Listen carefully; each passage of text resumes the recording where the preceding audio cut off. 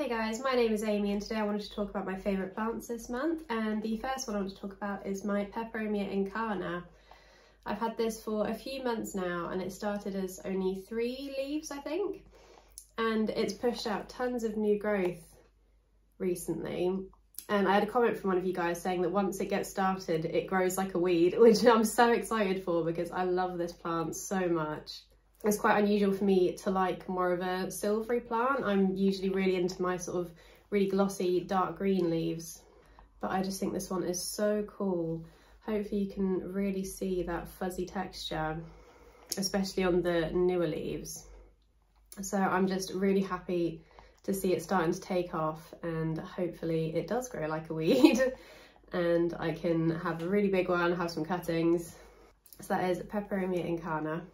The next one I'm going to talk about today is another fairly new one to my collection. This is a strawberry begonia, and since being in my home it's already put out some of those tendrils, and one of them, I don't know how easy it's going to be to show you, there you go, it's already putting out a teeny tiny baby. So I'm just really happy. This one is obviously quite a fast grower. I think it's got 4 of those tendrils growing in now, and I'm really excited for it to have lots of those little baby plants hanging off the ends. I think I'll probably end up leaving them on there versus taking them off and propagating them, because I think it will just look really cool. I love the pattern on the leaves of this. You can see it's got quite fuzzy leaves. It's just a really unique plant. I'm tempted maybe one day to get the variegated one if I continue to get on well with this. Look at all these lovely new leaves in the centre there as well. So that is the strawberry begonia.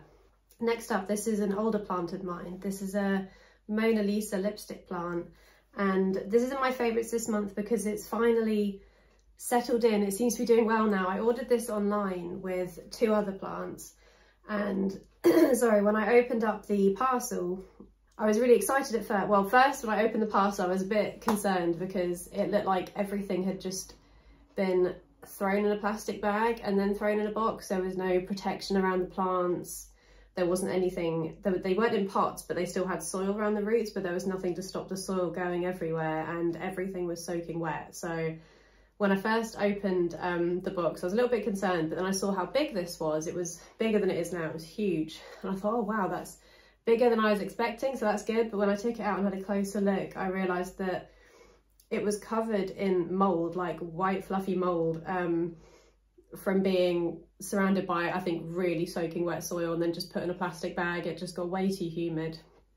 Most of the plant was rotted. I was able to save a few like top cuts because the base was just completely mush. So the other 2 plants that I got in that order, they recovered a bit quicker than this one. This took a hell of a long time to get it rerouted, and this summer and especially recently it's really growing into its own plant versus sort of little cuttings that just took such a long time to recover from, I guess, the shipping. So I'm really happy because I love this one. I love how shiny the leaves are. The leaves are quite big for a lipstick plant.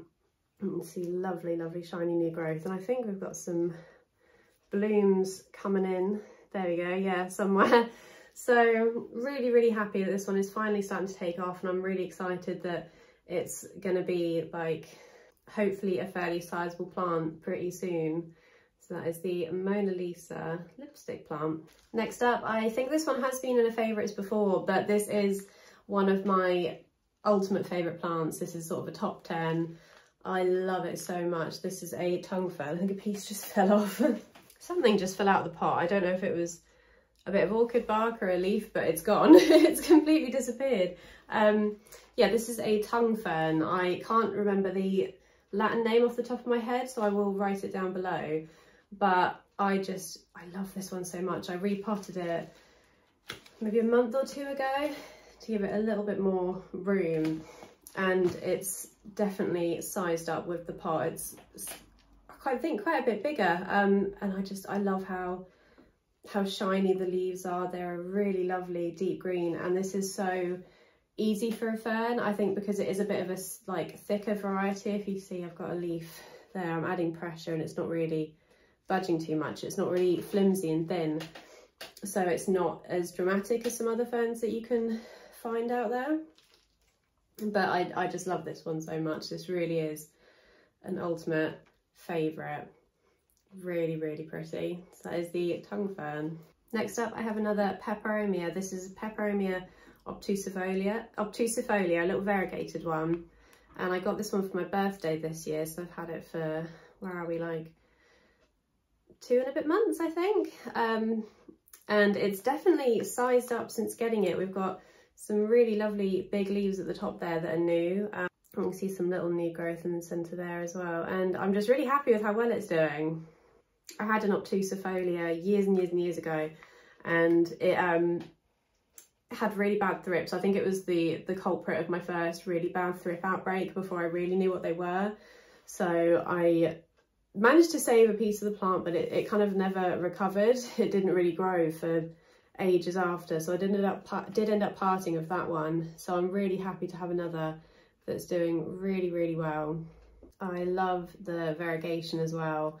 I'm not usually like too fussed about variegation. Sometimes I like it. I think this is really cute though, and the green is kind of more of a sagey green versus the dark green, which again is quite unusual for me to be drawn to. That is Peperomia obtusifolia. Next up, I have some propagations here. This is some cuttings of my goldfish plant. I think there's some variegated ones in there as well, but it's mostly my all green goldfish plant. And they all root. I took some cuttings in a plant chores video, and they all rooted fine. And I've potted, I think this is all of them, up into soil now.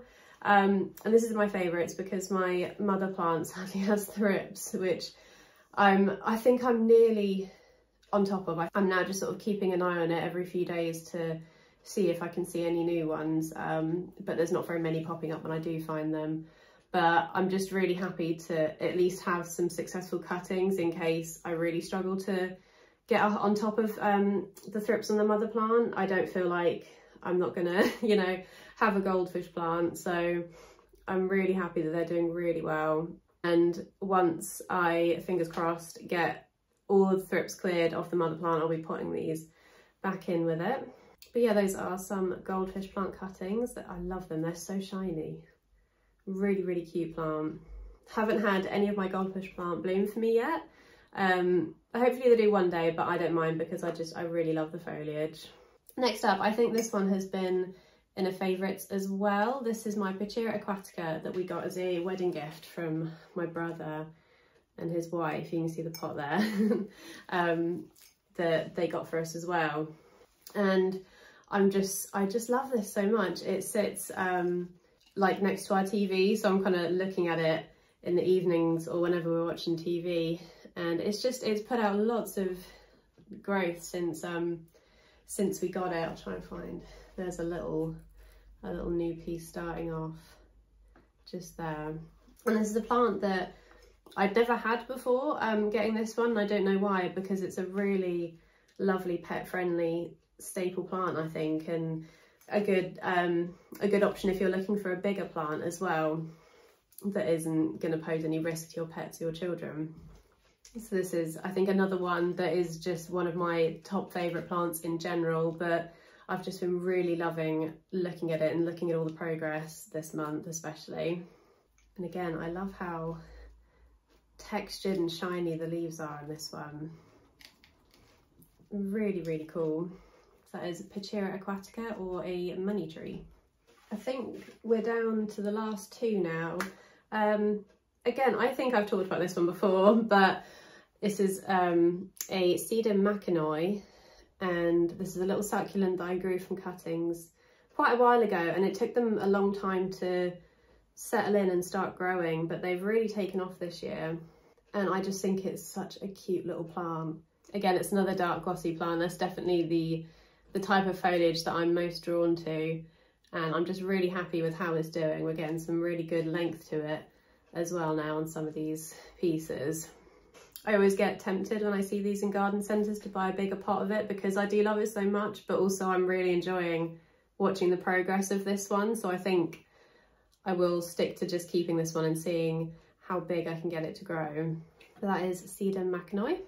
And the last plant on this list today is another one that I got for my birthday a couple months ago, and that is my cast iron plant, the Aspidistra elata. This one's currently living on our dining table, and I potted it into this pot recently, which I love. I think it looks really nice in that pot.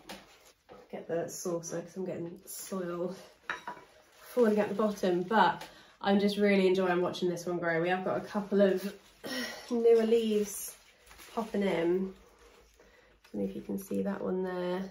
There's a new one. I think this lovely big one in the middle is new. It's quite hard to show you all of this one. I think this one's new. Yeah, I just love looking at this one. And it's one that I find really therapeutic to dust as well. I think because it's got the sort of large flat leaves, it's not too fiddly. It's just nice to clean the leaves off and see that shine come back again. I would like, I think, to have this one in our bedroom. At the moment we've got a snake plant in there, and I don't know whether I'm going to keep the snake plant or if I'm possibly going to sell it. But yeah, for the moment it's on our dining table, doing really well. It's not too needy in that it doesn't need watering too often. It doesn't need to be somewhere that's got really high light. And it's pet friendly. Again, it's another large pet friendly option if that's something you're looking for, that isn't going to require like too much of your time or space in like windows and close to really bright light sources that other plants do need. That is, yeah, cast iron plant, or Aspidistra elata. So this is actually the last plant I'll be talking about today. I forgot to film this one before I put everything else away, but this is a Ludicea discolor. I don't know if it has a more specific name, because I have the one that's sort of the really dark foliaged Ludicea discolor that I think is slightly more common than this one, but this is a lovely green one. And so do let me know if you know if this has another more specific name, but it's just been doing really, really well for me. It's sort of all facing one way because of how I have it sat on a shelf, but I just love looking at this one. I've got a couple of cuttings going as well, which I'm excited to add back into the pot, but I just absolutely love the pattern on those leaves. So really, really cool, gorgeous plant. And yeah, like I said, I do have the darker foliaged one, which I've had for a long, long time, that used to look absolutely gorgeous. And in the last year, it's just been going downhill, and I don't know why. So I'm really happy to have one that's doing really well for me, because I love these plants. They're really, really cool. But speaking of the other one that I have, that reminds me, I do want to, I think at some point, do a video about plants that I'm struggling with, because I think I do a lot of the favourites videos and talk about the plants that are doing really well for me, but that's not the case with all of them. You know, I've definitely got quite a few that I'm struggling with a bit at the moment. So I'd love to know if that's a kind of video that you'd be interested in seeing. And I'd also love to know what your favourite plants are this month. So that is everything for today. I really hope you enjoyed this video. I don't know whether this is coming out before or after my Peperomia Care Tips video. So if that is a video that you're waiting on and it's not out yet, it will be the next video after this one. Thank you very much for watching. If you'd like to find me elsewhere, I'm Amy's Greenish Thumb on Instagram and TikTok, and I'll see you next time. Bye!